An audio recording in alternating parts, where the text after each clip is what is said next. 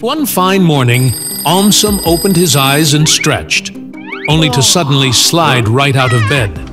Confused, he landed with a gentle whoosh onto the floor. He tried to stand, but whoosh, he slid straight across the room. Everything, the hallway, the stairs, was slippery like a never-ending slide. Outside, the whole world had changed. Roads, sidewalks, school corridors, playgrounds.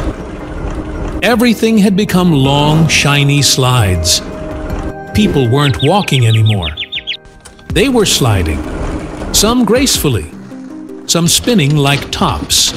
AumSum, ever curious, grabbed a helmet, jumped onto a slide ramp, and zipped into the streets. It was exhilarating. He slid through markets, twirled around buildings, and even looped through a giant roundabout slide that had replaced a traffic circle. At first, everyone was thrilled. Commuting became a game, and nobody needed vehicles anymore. Even grumpy grown-ups were giggling like kids. Suddenly, a terrible alert spread through the city. A huge, out-of-control slide, stretching down from the hills, was growing longer and faster by the minute.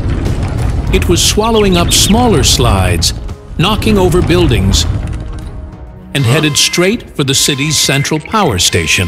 If it reached it, the whole city would lose power.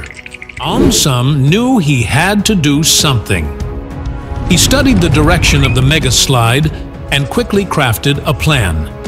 Using some giant rubber mats, sandbags, and inflatable crash cushions, he began building a massive friction wall right across the path of the mega slide. The slide was fast, very fast. But just before it could slam into the power station, it hit AumSum's friction wall. The rubber and cushions did their job. The city cheered. AumSum had saved the day.